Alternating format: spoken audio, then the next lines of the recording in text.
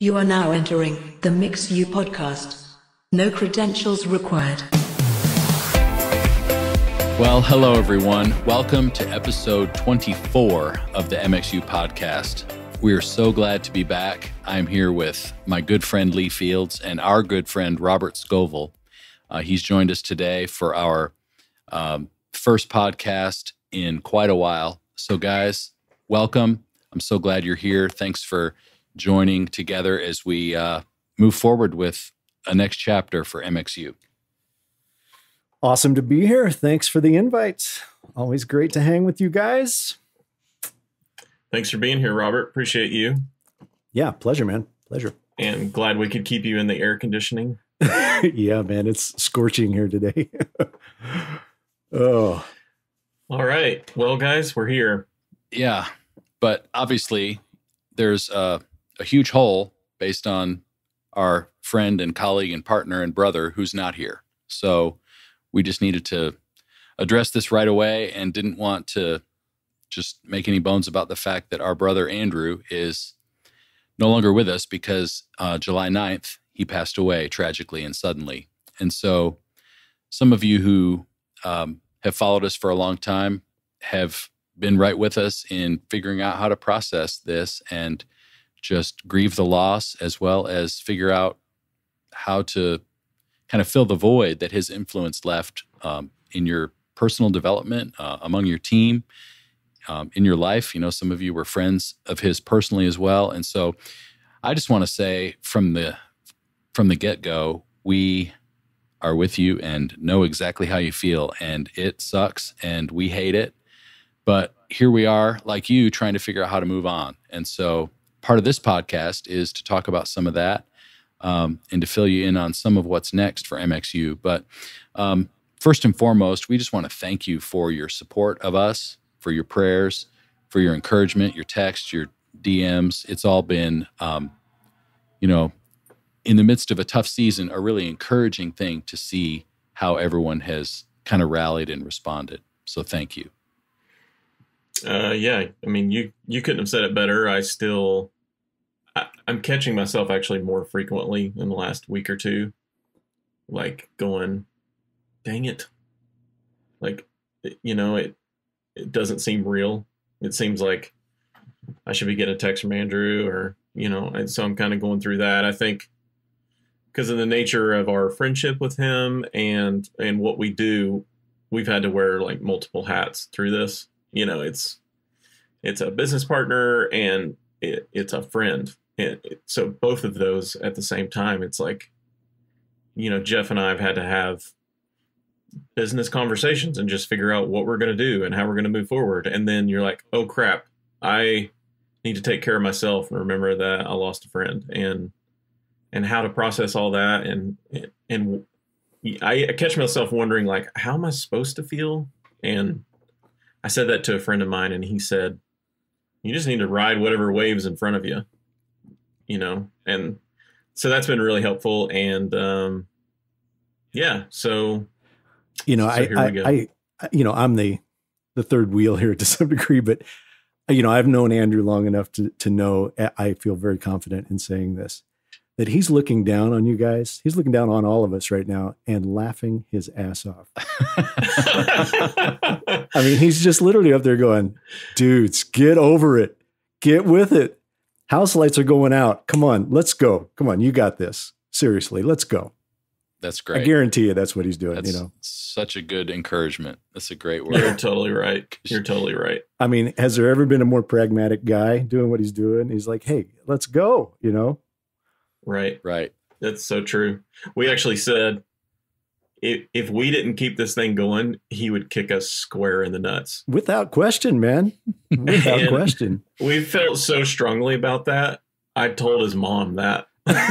Well, we were at the memorial and I said it to his dad and he said, oh, you're damn right he would. Yeah. So, yeah. I mean, you can't have known that guy without pulling that perspective. I mean, just no doubt about it. Come on. Yeah. Okay, so here we are.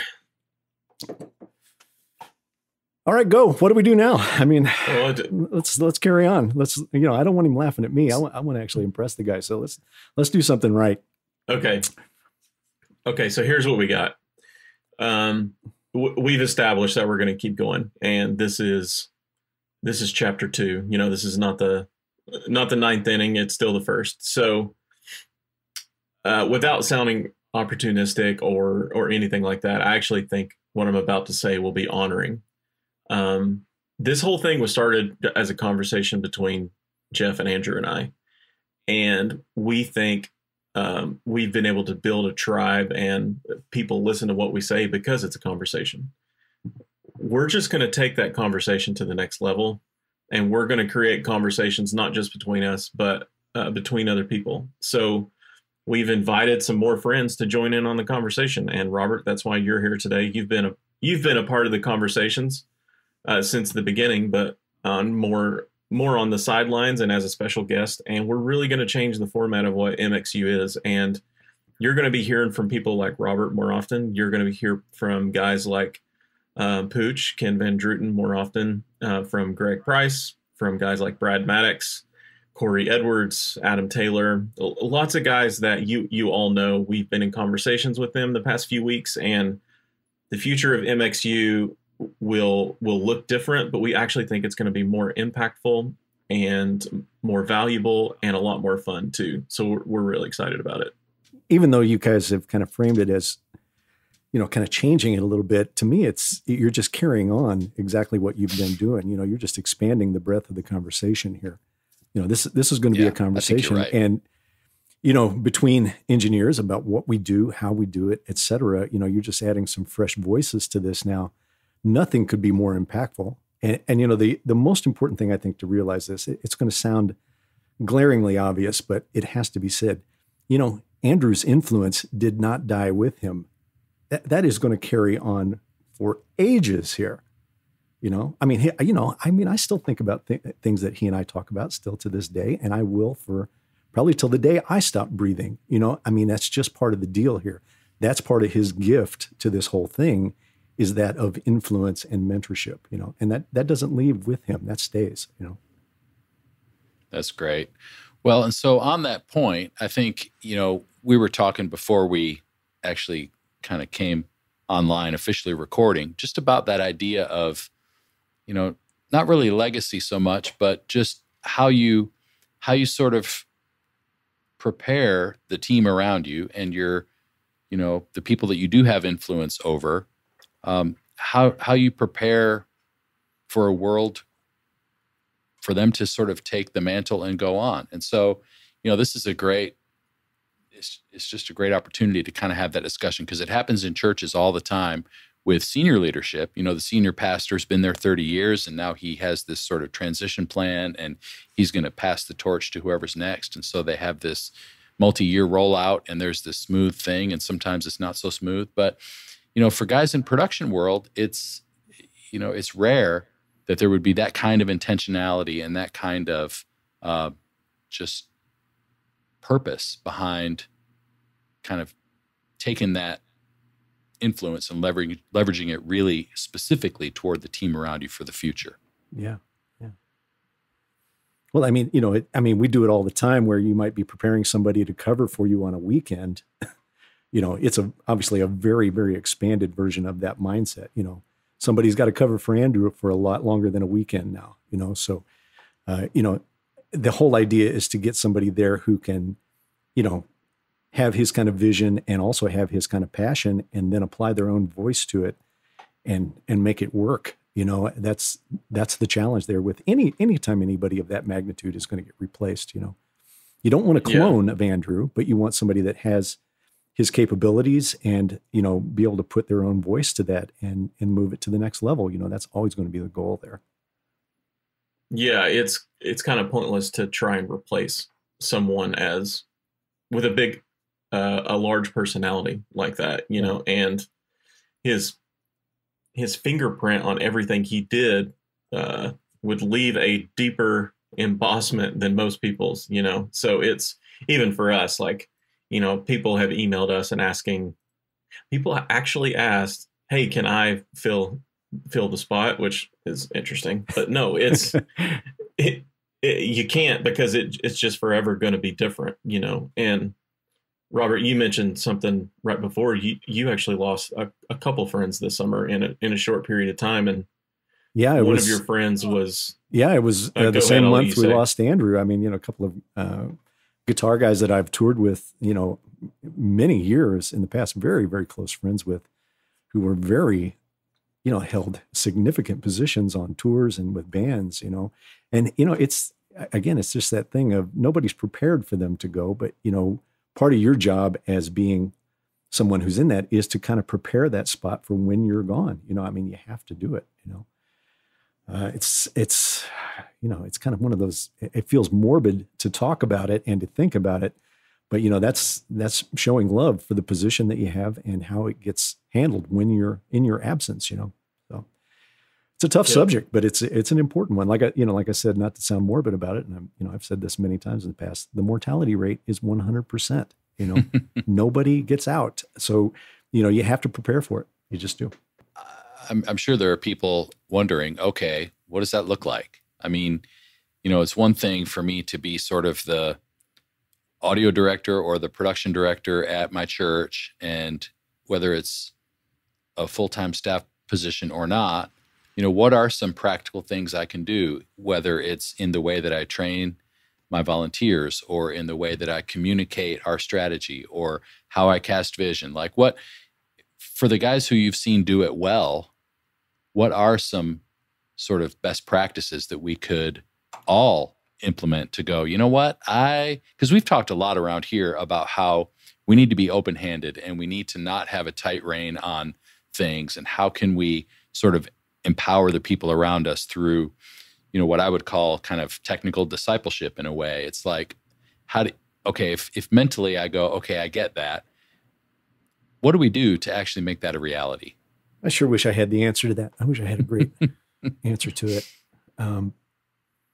I guess I think maybe you have to be empathetic a little bit. You have to put yourself in somebody else's shoes that you're going to ask to do that, and say, if somebody was training me to replace them, what kind of things would I demand? What kind of things do I think I need to do? What are the hallmarks of what that person did that kept them in that seat for so long? What were the hallmarks of their success? And then how do I kind of take those? And again, I think the dangerous part is to say, I need to be them. I need to be another one of them.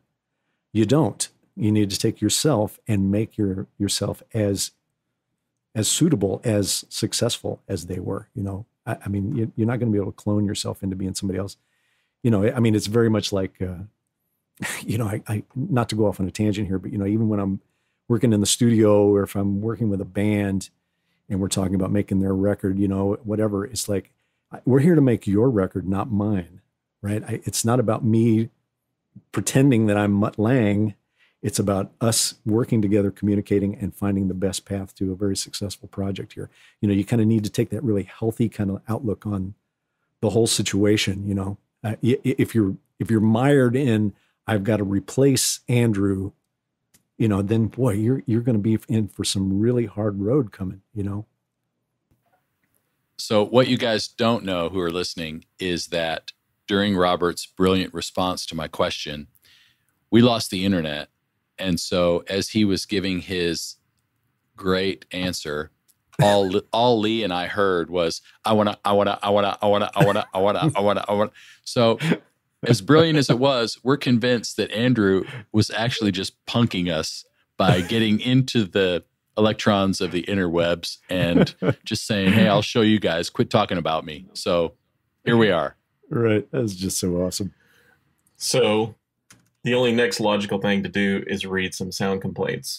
I think that's brilliant. So it's time for Turn Down for MxU.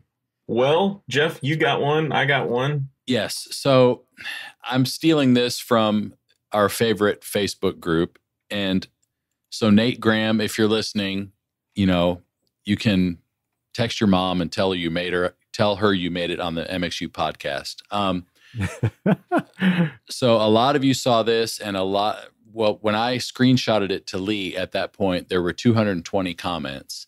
So it's obviously struck a nice little nerve with a lot of people. But this is on a prayer request card, handwritten in pencil. And it looks like it was written, I don't know, by a fourth or fifth grader. I mean, it's not the actual age of the person, but it's just the level of penmanship. So there's a place for your name and your phone number. And then it says fill in space below with your prayer requests. So here it is.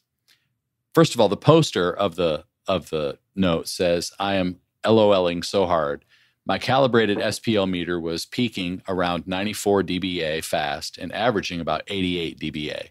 By the way, my speaking voice in my office peaks around 79. I told all my volunteers that I'd fire them if I ever caught them peaking this low. So here's the complaint. And I quote, your music is too loud. I used a decibel meter and it averaged 75 dBA with highs of 78 dBA. Newer studies show hearing damage to children and infants at levels above 70 dBA. This is for your information, as I felt it my duty to let you know what new research has found. Thank you. All of those children and infants who are so damaged, by the way, they're yelling on the playground and crying in their cribs is way louder than 70 dBA. So it's interesting. 70 dBA. I mean, that's, that's barely that's ambient noise. Exactly. I know consoles that start up louder than that. Yeah. And the picture of his is he's on an M7 CL. I don't even think those get that loud anymore. only when you turn them on. Yeah. Right. Yeah. Okay, I've got one. It's actually a complaint about video. Oh, well, like the video guys never get complaints. I know. Like, who complains about video? So, I mean, aside from sound guys, you mean? Right. Okay. That's true.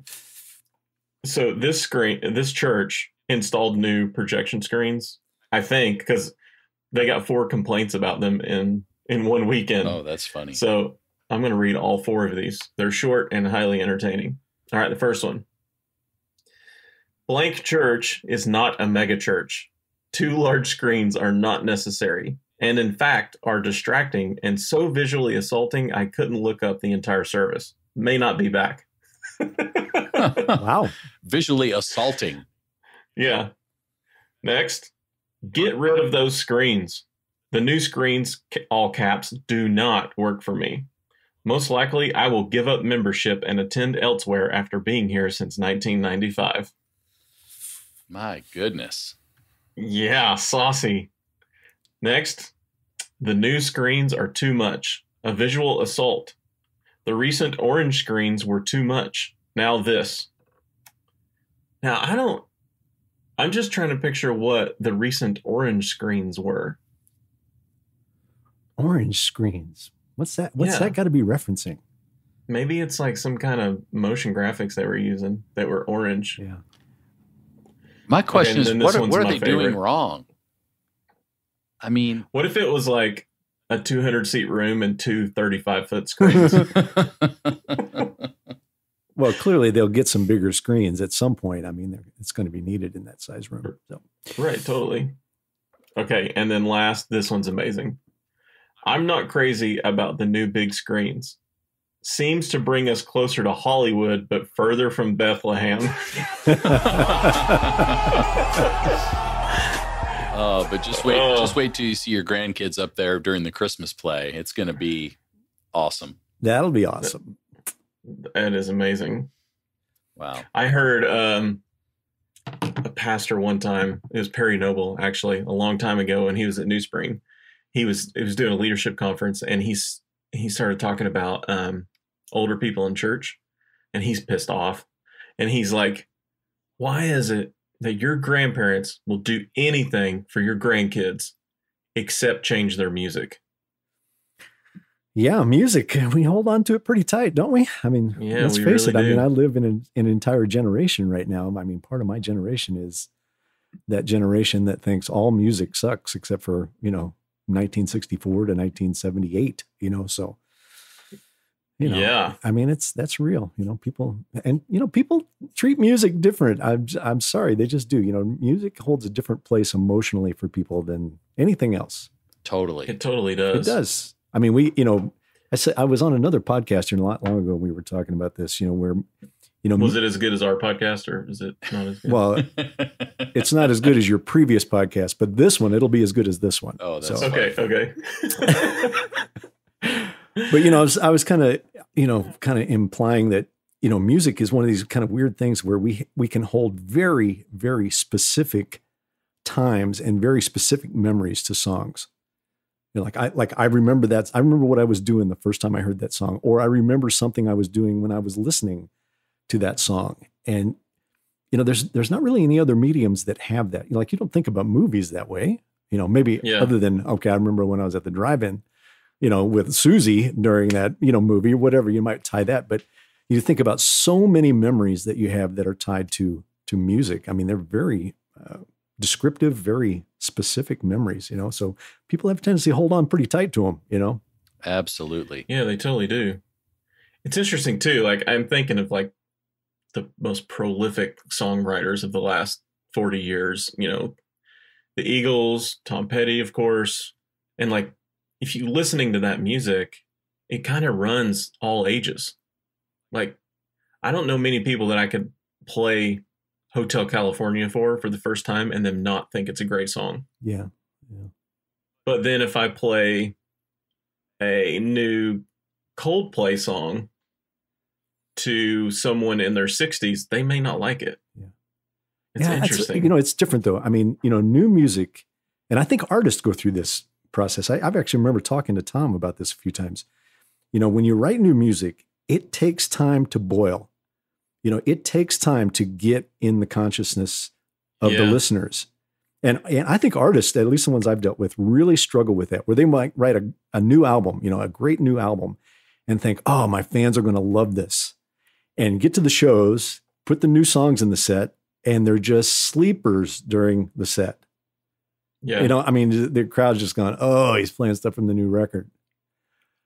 Fast forward 3 or 4 tours, now those songs carry all the same excitement. Once they've had some time to sit and brew, and people have had maybe time to associate memories with them or, other things, then there's excitement built at the event. But man, when it's brand new, I mean, unless it's, an absolute hit song that everybody can't wait to hear, that's obviously a little different thing. But, if it's a, mid-level album track or whatever, you think it's the best thing you've ever written in your life, but get out and play it, right after Free Fallin', everybody's like, oh yeah, whatever, Right. Exactly. And I'm sure for an artist of that magnitude, it's exponentially worse because you've got certain songs that are literal cultural, like mile markers. Every American knows this song or that song or whatever. So you get out there and you try something new, and it's even harder probably for that to get any traction. Oh, totally. American Girl's one of those songs. Yeah. You could, this is going to be a complete exaggeration, but, he could probably go out and play the entire new album and end with American Girl and everybody go home happy, Right. Yeah. Gosh, that's such a good point. Well, my wife and I went early last spring to the Eagles in Atlanta, and I was just floored by, it was so that the show opened with a cappella, Blackout, Seven Bridges Road. There are stars in the southern sky. And from that moment until the very end of the very last note of the night, everyone in the room was singing every word to every single song. Sure. It was just, you don't even remember how you know these songs, and yet they're just a part of you. And I was so taken with that, just how much of a phenomenon that is. And you must have seen that every night in a lot of ways. I mean, it's clear that some songs are just, it sounds exaggerated to say it, but they are the soundtrack to your life. They are. And especially now that we watch movies and they use that music as the soundtrack for the movie, you start relating things like that in your life, where you have an episode that happens in your life and you're thinking, maybe a song comes into your mind while it's happening, just all of that kind of thing glues it all together. That's what makes that concert experience so great. And it's, not for nothing. That's why I believe live music will always be the centerpiece It'll always be the centerpiece of the culture. You know, you can't take that away. You can't replace it. It'll never, you know, we can't just watch it in, you know, virtual reality or watch it in a movie theater or watch concerts on TV. You're never going to have that experience. And I hope we never lose sight of it, because that connective tissue that happens at a concert, you know, in front of a really, you know, great live band, man, there's nothing like that when it's working. There is nothing like that. That shared experience. Oh yeah. You know, everybody walks away with, you know, and that makes a new memory that's even totally embedding the same music in a different way. So I'll give you one little side story to that. This happened in our house the other day. So, you know, my youngest son is playing drums now, and he has a lot of guys come over and they jam. And, you know, I started recognizing some of the songs after a while. I was like, wow, okay, it's playing a little Pink Floyd there. That's cool. Oh, wow, they're doing Rush. Oh, that's good. My wife gets on the text because son has the phone in there, so we can tell him, you know, hey, you got to hold off for a minute or whatever. She writes in Freebird. Oh, that's so funny. So he didn't get the reference at all. The next time they come in, what do I hear in there? They're working on Freebird. He's got it, you know. So that's hilarious. That is so cool. So I pulled him aside. I said, hey, here's a good story for you. Go ask Grandma about this. Grandma took me to see one of my very first concerts. It was Leonard Skinner right when Freebird broke. They were opening for The Who. Go ask her how the show was. Oh, that's awesome. So it's got him all dialed in now. You know, I said, you got to be ready, man. You never know when people are going to call out Freebird. You know, you got to be ready to play that in your set. I mean, that's the measure of any band right there. Come on. Right. I've thought about this before, and I've talked about this with some friends, though. It's hard to imagine 50 years from now, all of American culture rallying around X song that's come out this year. I mean, I don't know that may just be me being a curmudgeon and going kids today, but it is. Do you really think that? I mean, is there? Yeah, I do. So those touch points are still going to happen. I still see it happen. I see it happen now, even when, this is not meant to sound like I'm bagging on these bands or anything, but you know, there would have been a point in my life where I would just been like, really, you're going to grow up and that Poison song is going to be your thing. That's going to be your jam that you just kind of go, that you relate your childhood to. And of course it is, because it happened during those formative years. Yeah, you know, so, that's a good point. You know, you talked about the Coldplay thing, you know, is, you know, blah, blah, blah. Yeah. Well, that record is going to be really, really important to somebody someday. That's true. Count on it. Count on me. It. Well, me too. Well, Yeah. me too. But does that hold the same reverence in my mind as Who's Next? Well, no, because they happen at different points in my life. You know, but man, that is real. That connectivity is real there. And, you know, again, not to sound morbid, you go out far enough on the timeline and there are people that don't know who the Beatles are. Okay. So get over it. Right. Get over it. So this is the part where I ask, who's the artist behind Who's Next? No, it's not. No, it's not. No, that question is not allowed. Please edit that out. That's not allowed. I don't know. I think you're experiencing what you're talking about in real time. Yeah, here. we are. That would be a record by The Who, and with, you know, classics as "Don't Get Fooled Again," things like that. You've heard of The Who, right? You have heard of them? Okay, I got to be real honest. When they did the Super Bowl a few years ago, Oh boy, this is going to crush me. it is going to crush you. But now we're here. It's happening. I knew some of the songs. Oh, kill me now. Kill me I now. knew who they were. I you know, it wasn't like a who's this, because I mean, I'm into music, but for some reason their influence had escaped me. Yeah. Because there are other bands in that era who that is not true of. The Beatles, I mean, that was before that, but Led Zeppelin, lots of Led Zeppelin. Man, look at that time. I have got to be going. I'm going to have to pull away, fellas, and just let you guys finish this off. Finish your lives. Clearly, without I've me. got to go die of old age here very quickly. So, oh my gosh. See, and you know, honestly, I swear to you, as I'm sitting here, you know, you and I have talked. We know each other Yeah. pretty well. Yeah. That is unfathomable to me. It's not fathomable to me. I couldn't even process that. Right.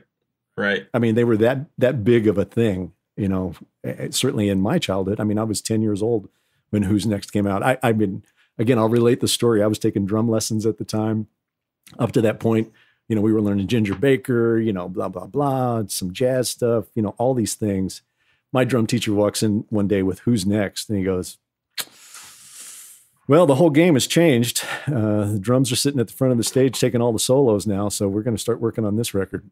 You know, he's like, the whole game is different right now. That's amazing. That kind of thing. So, you know, so again, that record holds a very, very special place for me. You know, it changed my whole outlook on, you know, musicianship, production, you know, everything. Yeah. Okay, I'm going to go download it right now. Yeah. I had this experience recently with one of our students at the church, and he didn't know who the Police was. Right. That would be a good one. That'd be a great one. Like for me, you know, Synchronicity, what year did that come out? 84, 5, 6? It'd be 83-ish. Okay, so I was born in 84, but I know that record like the back of my hand. Okay, did you just say you were born in 84? I did. Yeah. Does that make you not as pissed off that I didn't know what Who's Next is? Yeah, pretty much. So given that it was 14 years old at that point, yeah, okay, I'll give you a pass on that one. Okay, that's good. But your response to your student, though, Lee, was, okay, you've got homework tonight. You need to go and listen to this record and, you know, dive in and get to the bottom of what makes it awesome. You know, so similarly, I think, you know, and to me, that's why listening to music is such an important exercise. You know, we talk a lot around here about, you know, always listening to varied, new, unusual, familiar, any kind of music. It's going to make your pursuit of becoming a better mixer so much better, because just exposure and trying to dig into what is it about this song that made it a hit, or what is it about this sound of this vocal or this snare drum or this bass guitar that makes it this iconic thing in people's minds. And not that we can unlock all of the emotion, because, you know, like you said, Robert, there are those touch points where, oh, I remember I was in high school under the bleachers with Susie, what's her name, and this song was the song. That was our song. Yeah, we're not going to touch that. But there's something about the song that made it play at the dance in the first place. And so, you know, if we can unlock some of that, I think that really helps us kind of. Well, I mean, my middle son's a great example of it, because he is into rap. I mean, he is into hardcore rap and knows the history of it. Like, he can go back in history and talk about artists that were around and prevalent way before he was born, but that's what trips his trigger. I mean, he's got it. And so, you know, that kind of shared experience thing, that's going to be his 30 years from now. He's going to look back on that time and kind of go, oh yeah, Snoop and, you know, blah, blah, blah. And you know, the weird part of it is, you know, it's all, I kind of asked this question not long ago when the 50th anniversary of Woodstock was happening. I had kind of gone back and re-explored a bunch of records and stuff that I have from that era, including Woodstock. And I kind of posed the question, well, okay, you know, if I look back in history to that period when I was alive during that period, I remember it very, very well. You know, and if somebody asked me, well, identify the counterculture then, because that was the counterculture. Identify who they were and what they were all about. I could easily do that. I could give you multiple examples of the collective counterculture. But I kind of asked the question, who's the counterculture today? Who is it that is going to, that music is going to be the fertilizer for the counterculture? You know, because at some point the counterculture becomes the culture. Right. And it's no longer the counterculture. You know, I mean, you know, we saw grunge go through that. We've seen punk go through that. We've seen rap go through that now. You know, it's this ever evolving thing, you know, and that concept of angst that is fueled by that music, that's always going to be with us. It's always going to be with us. And it's important. It's really important. Well, that's rock and roll from the beginning, right? I mean, that was the whole deal. It's funny though. I remember that post of yours, and I was surprised by the number of people who resisted the idea that there even was one anymore. Yeah. Well, I even said the fact that I have to ask that question may self-answer it, you know? Yeah. I mean, that may tell you more than you need to know there, you know?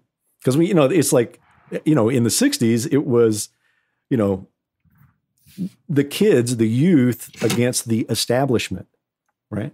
Today, it's kind of the establishment is fighting the establishment. There's not even a, right. is the culture even involved in it? We're just kind of sitting back and watching it all happen now, while watching it all unfold. It's a very disorienting time, Yeah, like when was the last Nirvana? Right. Were they the last ones? Well, I like to believe it's cyclical. It comes back around at times. So we'll see. Okay. Speaking of live music, I've been thinking about something a lot since Chicago, Robert. Okay. I've been working on something pretty hard. Have Robert. you now? You've been working on your free throws? That's good. Something like that.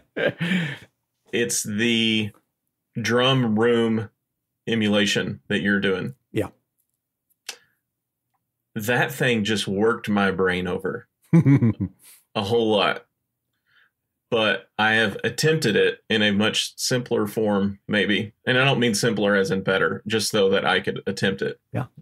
And I think I understand what you're talking about now. Yeah. Because so for people who missed it, why don't you just review a little bit of what we're talking about here? Yeah, so you have multiple ways of getting the drum kit to sound like what it was recorded. Is that an accurate way to say that? Like on the album. So like room mics, the whole picture of the kit, like talk about that. Well, I think ultimately that is grounded in there are ways that you go about getting a drum sound. If you go back through the history of even rock music, let's take it from the 60s all the way out. That sound is not just captured with a close mic on the snare drum and some equalizing and sending it to a reverb. That's not how those sounds were captured. And, right. And that's always been this kind of approach that I've watched take place in live sound where it's like, I'll say, maybe it's because guys that are mixing live sound at the level that I was looking at didn't come from the studio. So they didn't have that kind of audio imprint on their brain to begin with of saying, this is what I've got to get it to sound like. And this is how I do it. I mean, maybe they're just, okay, I'm going to brighten up the snare and send it to a reverb, send it to a plate, and that's going to be my drum sound. That's not the way those records or those drum sounds were created, and I think people are always shocked when I unfold it for people at how little close miking is actually used, especially in drum sounds. The close mics are very rarely the prevalent microphone in the mix. It's the distant miking that is the prevalent microphones in a drum mix, and that really warps some people's thinking, especially when they come to live sound. It's like, well, we have no choice but to do that here. It's like, no, you do have some choices. Right. You do have some choices. You just got to think it through here. And look, I'd love to tell you that I had it figured out in the first week. It took me years of trying that and trying it and trying to find some things that I thought were suitable replicas of, that kind of distant miking and drum sound. And in all fairness, I mean, the Tom Petty records probably drove me to do it more than anything, because if you listen to everything past Full Moon Fever, I mean, the drum sounds don't sound like drums, up until probably Wildflowers, where they kind of went backwards and went a little more retro. But up until that point, I mean, it's room sounds. I mean, it's a room. Yeah. That is a room mic. I mean, the snare drum that sounds nothing like a snare drum. I mean, it sounds like noise, So how do you kind of honor that and, give that kind of vibe in the show? It took me a long time to figure out how to do it credibly. And certainly I did it a lot more credible with digital consoles than I ever did it with analog, believe it or not. So, because you have a lot more choices in terms of how you spatialize things and process it. So. Yeah, don't glaze over that last sentence that quickly, because I think that's where seeing you do it on a digital console and the different ways you're doing it with saturation and compression and reverbs, and there's lots of stuff going on to do that. Yeah. Well, I mean, it's really kind of rooted in, and again, if you get in the studio and you see how it's done, it becomes like, oh, wow, I could do that live. And it's really taking a room sound, into a good set of pre's, saturating it a little bit, limiting it really hard, creating all that harmonic plume out of it, and putting it right in your drum mix and let it be prevalent. It's Yeah. when you see it and like when you're sitting at the console in the studio and you hear it kind of glue together, you just go, wow, that's just awesome right there. I just don't, I don't fight that hardly anymore certainly with digital consoles and live sound. I've kind of got templates set up where it's like, okay, I can go for a really roomy thing here or kind of boomy roomy or bright fat, I can get around it and kind of map it really quickly now, so it's a lot of fun. It makes, and this, Lee, both you guys know this from doing this, once you get that foundation built in your mix, right, then all the rest of it just seems to fall into place. Once you get that drum sound right and that bass guitar sound right, it just makes the rest of it so much easier to glue together, If you don't have that foundation sorted out, and it's probably why we spend so much time on drums, but it's worthy. It's worthy of it because it's such an important aspect to what people are going to hear.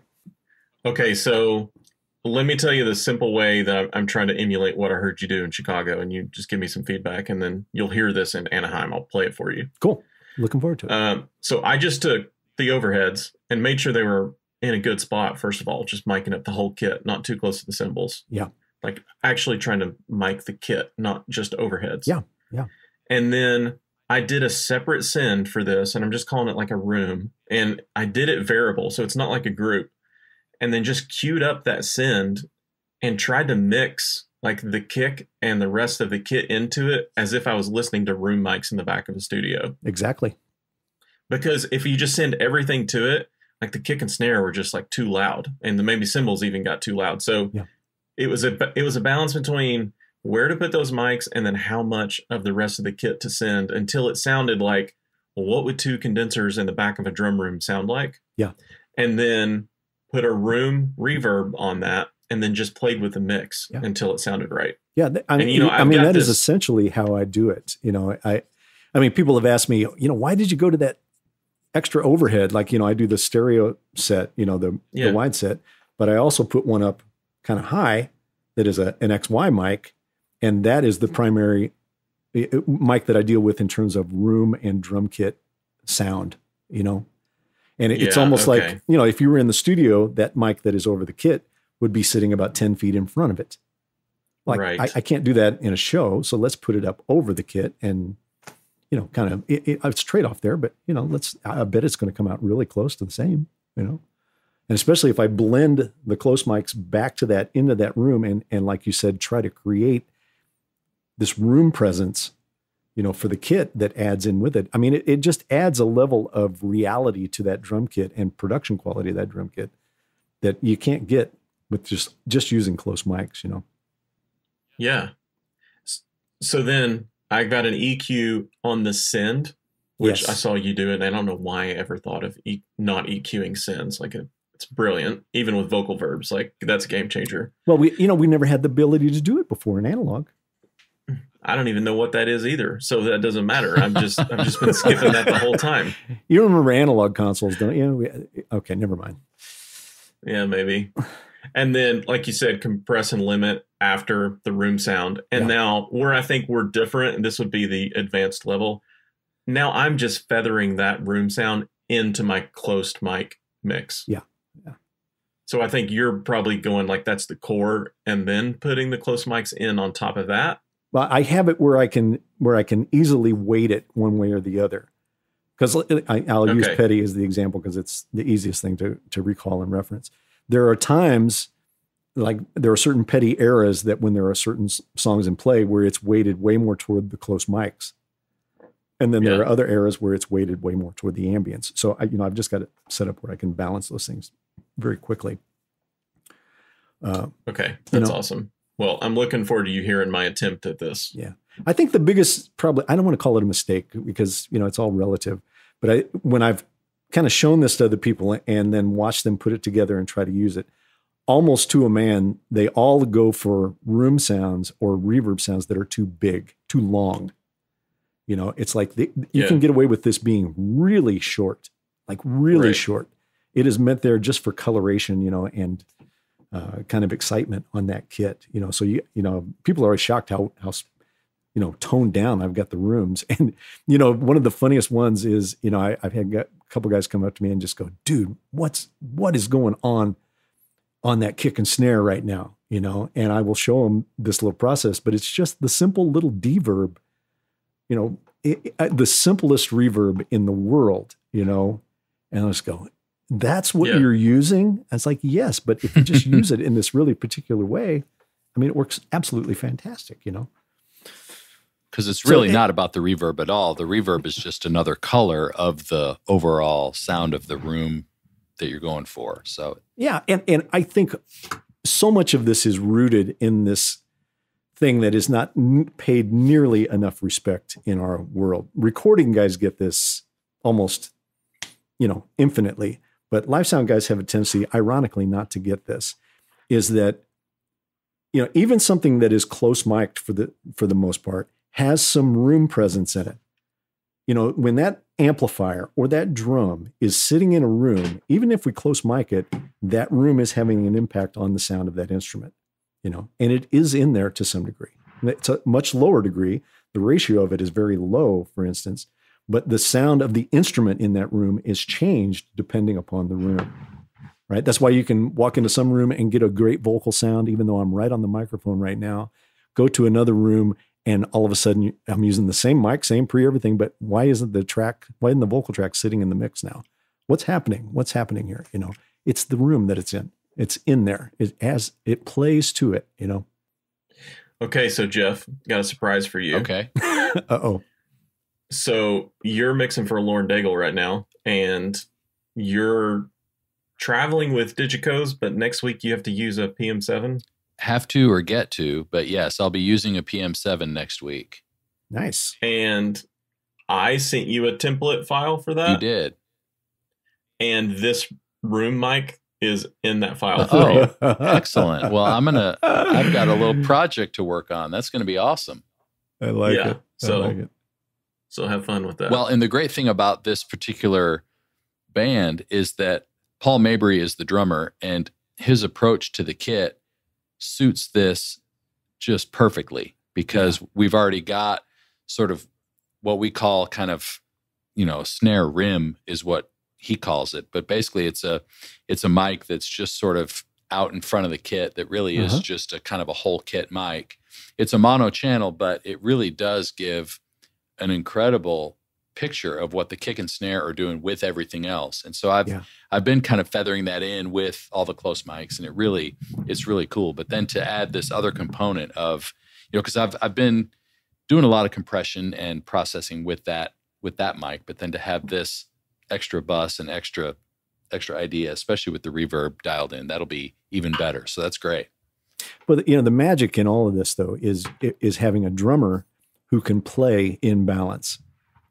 You know, if he's very snare heavy or he's very cymbal heavy in his mix, like if you're just standing listening to him play and it sounds really out of balance, you know, then it gets exaggerated, just like it would in the studio. That gets exaggerated, and you have to kind of reverse engineer it, reverse mix it to get it to rebalance. You know, that's when it gets really, really tough. So, I mean, luckily for me, you know, all the years that I've been working on this, I've worked with some incredible drummers who you could put up one microphone on the dang kit and probably get a great drum mix. You know, I mean, seriously, that's not exaggeration. You know, you can make that happen. Well, you know, it's funny, this kind of sound that we're talking about, you know, when I think about that sonic imprint, to me, it's, you know, in large part due to those Zeppelin records. And it's that drum room sound really is that feeling of there's just a mic above the kit and you're just hearing him bang away at these drums in a beautiful, incredible way. So, you know, it's funny that you said that, because it really is like, put up a mic and with a great drummer, it's just going to work. It's magic. But, you know, I'll even submit this to you. In those recordings, the room is the star. Oh, totally. Not the microphones, not the drum kit, et cetera. You know, with the room is really what they're showing you there. Yeah. Now, that said, you know, I've done the four miking thing, you know, over the kit. You know, there's a lot of stuff online talking about how Glenn Johns did that. And I've done that. I've actually used it live, believe it or not, to great effect. But I will say this about it.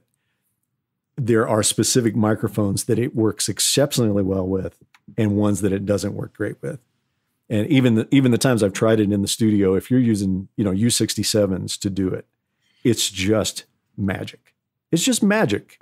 I mean, you just kind of sit in front of the speakers and go, how is that so good right now? But yet, if you try it with other microphones, et cetera, it doesn't quite work the same way. So, there is something to be said for the microphones, but, ultimately the room is the thing there. The room and the mix that the drummer actually plays, those are the stars of the thing. You're just trying to capture it, And by the way, I do know who John Bonham is. No, you don't. You just looked it up on the internet, didn't you? No, I didn't. No, you just looked it up. Come on. Okay, I have a question for you, Robert. So next week, I'm mixing a gospel band in an arena, and the kit is large. Like, and on the lots of inputs? Lots of inputs, yeah. Lots of toms, lots of cymbals. They've got on their input list 3 overheads, a left, center, right. Okay. How would you approach that? Well, it begs the question, are they drum mics or are they cymbal mics? That's the first thing. Yeah. And my approach is different depending on that answer. So if they are drum mics, and you guys know me, I'm kind of a precision nut, then I've got to make sure that those microphones are all in phase. And usually in that situation, I'm very concerned about the snare drum arrival time to all of those microphones. So if time permitting, I'll use an FFT to set up and place those microphones and get them all really, really in phase, easily out to 10, 12K, where the snare drum is arriving at each one of those microphones at exactly the same time. Okay, cool. I was thinking of just bringing a couple of my carbon arrows and just touching the snare drum and to the microphone until the fletching of the arrow hit. Well, I mean, you're certainly welcome to live with the belief that that's getting them in phase. If you want to live that way, you can. Okay, just kidding. I was just wondering about the center mic. Like they would probably, if I said, hey, let's just do 2 mics, that they're not going to push back. But then I thought, is there a point where the kit gets so big you would need 3 mics? If those 2, the 2 quote unquote stereo mics are really, really wide, then I would say, yeah, if the tom sound is part of the overhead miking scheme, then yes, possibly. Gotcha. Yeah, that makes sense. Jeff, have you ever mixed a kit that big with 3 overheads? Yeah.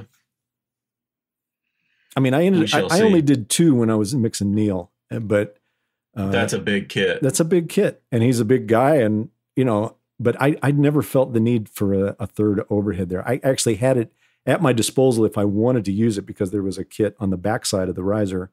He would spin around and play a smaller kit, so I had a stereo overhead over that kit that could have been used as a center for the front 2, but I just never really felt the need to do that. And I didn't have the capability at that time to get it all aligned properly. So, I swear to you, as I sit here, I promise you this is true. If I went into that situation and I knew I wasn't going to have time to get that thing properly aligned, I would put up 1 microphone over the center of that drum kit.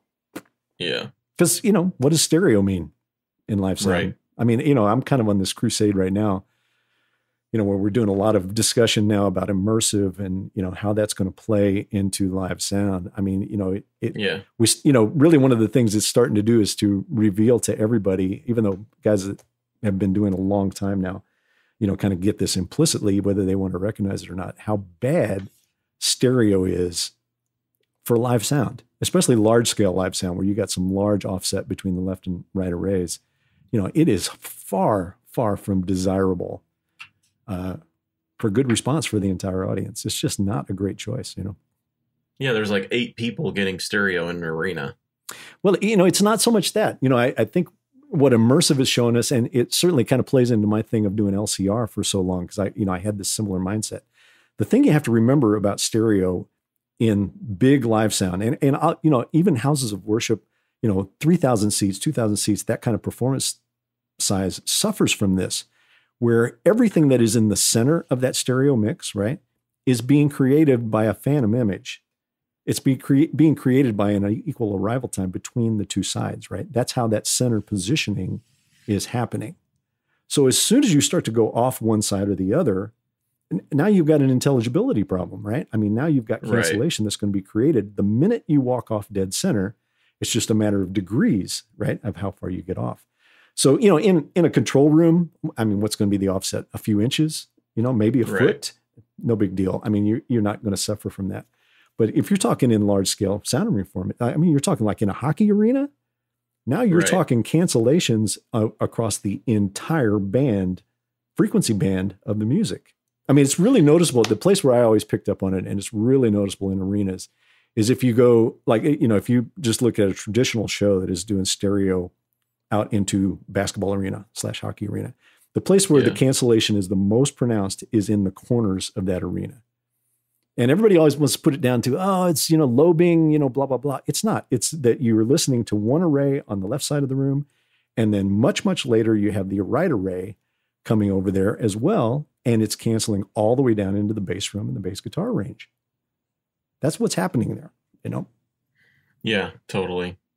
It's like even sitting in church with my wife, if I'm sitting on the far left side of the room and the PA is 25 feet from me, but the speaker is another 25 feet further right, it's just disorienting to be looking at him and hearing him from a completely different place. It drives me crazy. Right. Yeah, my brain does not compute that. I have such a hard time with that.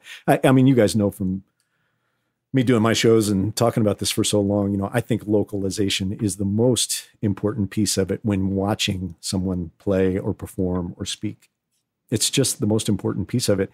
And I think immersive is going to prove that to us, because at risk of going really down into the rabbit hole here, when we trade stereo for front field immersive, let's say, what we're trading is mix impulse for, individual impulse. Meaning, any instrument I ever hear, regardless of where I am in the room, is only going to come from one source. Right.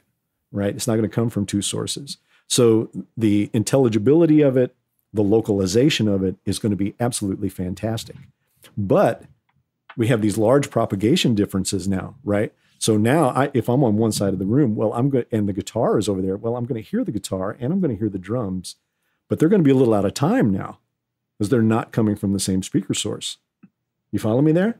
Yeah, totally. So I'm going to trade a little bit of mix impulse there, but I think our brains are going to forgive that.